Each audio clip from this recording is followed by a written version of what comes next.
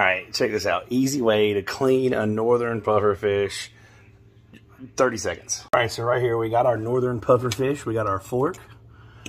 We got our fillet knife. We're gonna take our fillet knife. We're gonna go right behind the head, like right in this area. You just cut until you hear that pop right there. That goes right through the backbone.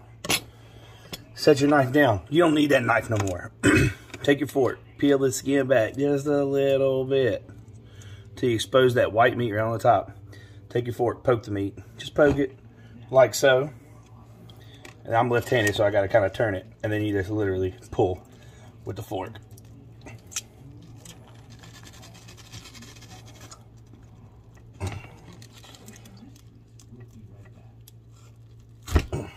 There we go.